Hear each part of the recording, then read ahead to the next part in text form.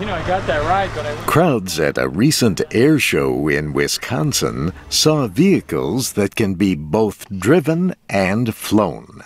I grew up down in the Amazon jungle in South America, in the country of Ecuador, where there are no roads, and down there, either you fly or you die.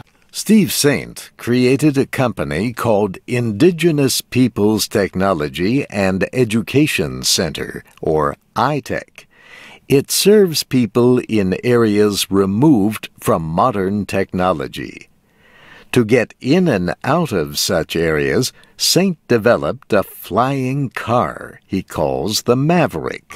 This is primarily a car, but you can also fly, and it only takes a couple of hours of training to learn how to master the flying. The Maverick can travel at speeds up to 150 kilometers an hour on the ground. It can also travel up to 100 meters in the air at a speed of 65 kilometers an hour. Saint designed the Maverick to be useful. People in frontier areas, humanitarian use, mission use, that's our primary focus. But we need to find a commercial market up here. Anna Dietrich works for the aircraft manufacturer Terrafugia, which developed this vehicle called the Transition. We wanted to show that the same vehicle platform could fly, could drive, could fold up its wings in this reasonable amount of time, under a minute, and would be able to park in your garage.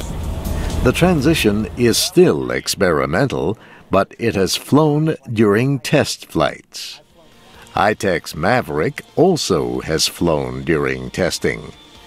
However, some pilots and airplane lovers are less than excited about the current models. They never will be a really neat-looking car, and they'll not be a real efficient airplane. John Monnet created Sonex Aircraft, which is developing an electric-powered sport airplane. Really, aircraft have to be built to a different standard than cars. So when you mix the two, what do you got? Something that's mediocre. Anna Dietrich disagrees. We feel like we have hit on a compromise that still meets the needs of our customers, still allows you to do more than you'd be able to with either a plane or a car or with two distinct vehicles. Dietrich says Terrafugia is moving forward with the Transition. The first model for sale will be available as early as 2011. The estimated cost is about $200,000. I'm Steve Ember.